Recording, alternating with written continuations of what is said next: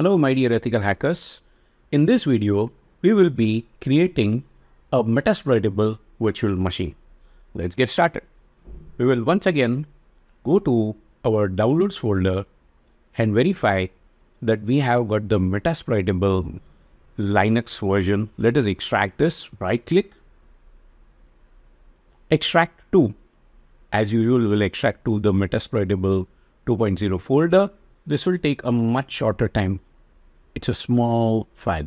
And there guys, you will see that Metasploit has been extracted. We have got all the files there.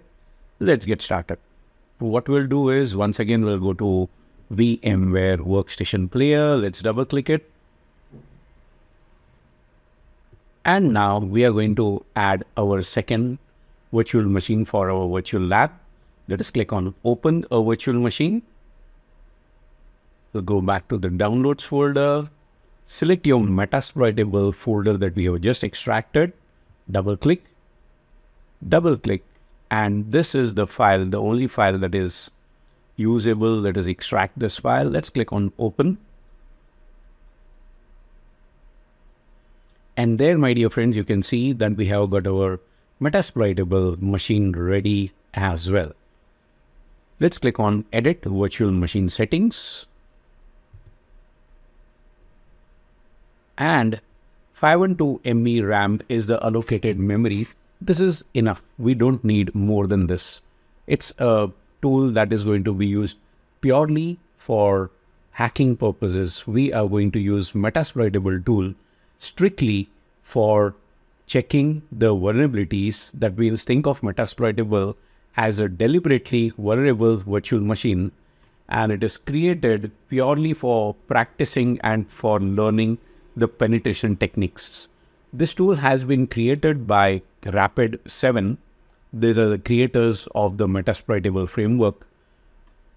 And what this does is it showcases the vulnerabilities of the real world system, and it allows ethical hackers and penetration testers like you and me to exploit the weaknesses without actually committing any kind of cybercrime.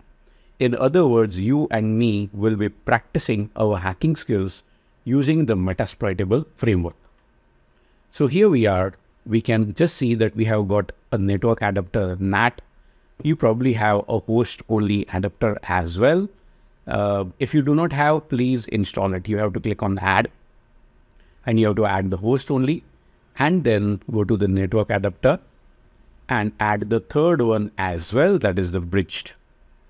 Click on Replicate and click on OK.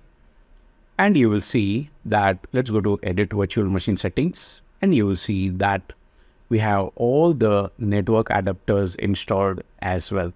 Just like we did for Kali Linux, we have made sure that we have got 3 network adapters for our Metasploitable 2.0 virtual machine as well. Okay, let's click on OK here.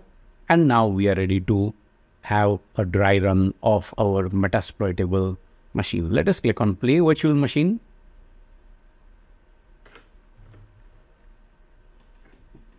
He's asking me whether you copied it or moved it. I'll say I copied it. That's it.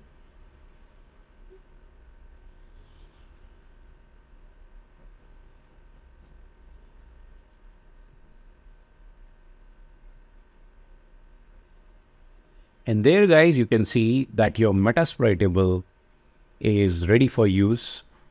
The username for this one is msfadmin. The password is msfadmin. It's written right there. Let us click inside it. msfadmin. I'm pressing enter. The password will not be displayed. msfadmin. I'm pressing enter. And there we are logged in. Now you will observe that you will not be able to use the mouse in the Metasploitable framework. And sometimes you feel as if you are stuck, you are lost here. You press Ctrl and Alt, and now you will be able to release the mouse. Ctrl and Alt to release the mouse. If you press the mouse button inside, you will be able to type inside the framework, but you will not be able to use the mouse. All right, once again, I'm just pressing Ctrl Alt to come out.